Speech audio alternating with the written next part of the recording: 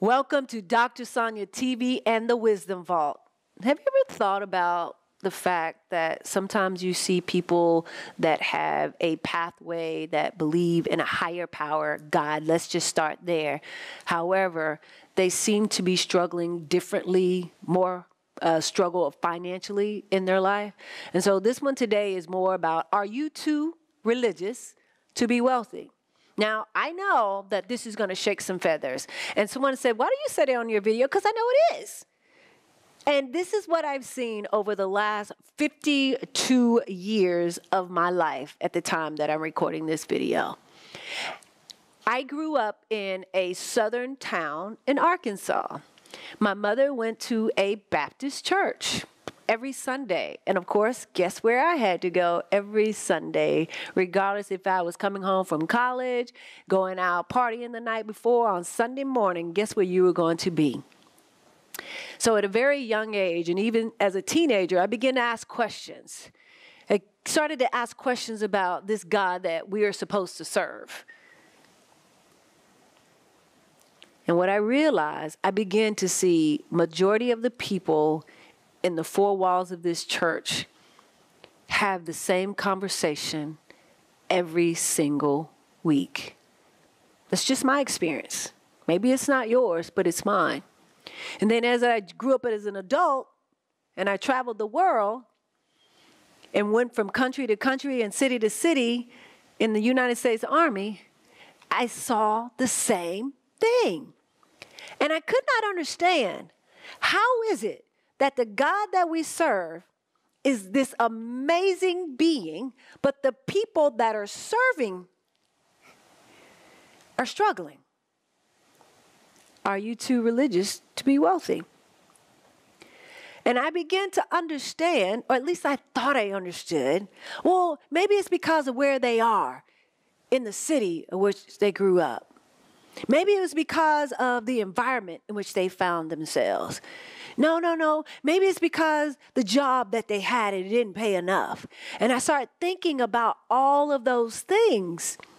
And so I started to lean in and pay closer attention. As a woman of faith myself, and I truly believe that religion has caused many to be bound. I believe that religion is such a thing that keeps you very closed, very structured, very locked in, and there are no movements, and everything is this, and everything is just like this. You can't go outside of that. So much so where I heard, even in some ministries, that if you had wealth, you were wicked. If you had money, you were wicked. I was like, where is this coming from? And I don't believe that's what God intended for this. I began to really lean in even the more. And again, when I would travel and go from one church to the next, a lot of them were teaching the same principles. And I began to ask questions, not of just the God that they were serving, but their thought process and where they got it from. Why is it that the same thing is happening in so many ministries and churches?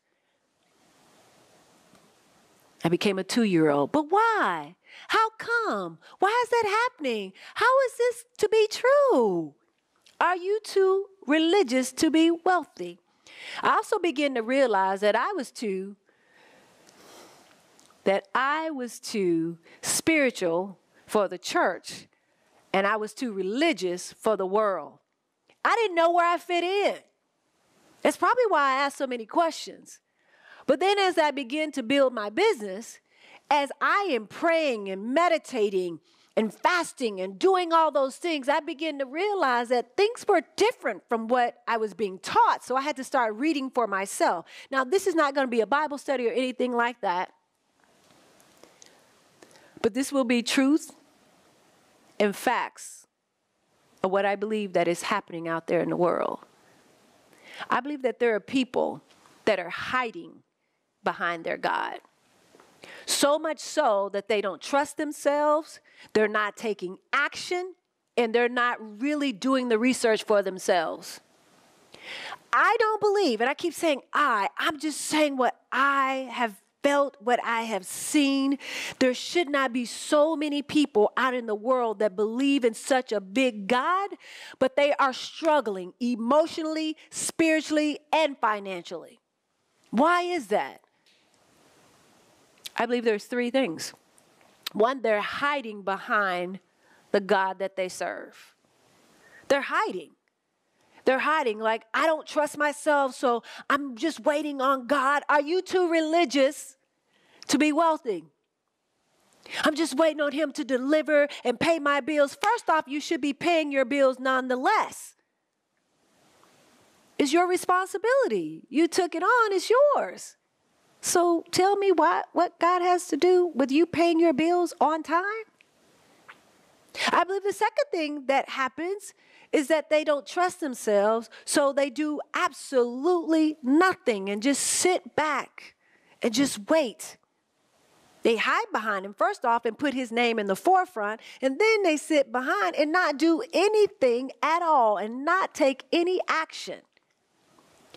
I would just say in this space, in this place of where I am in business right now, I encounter a lot of women of faith, a lot of people of faith.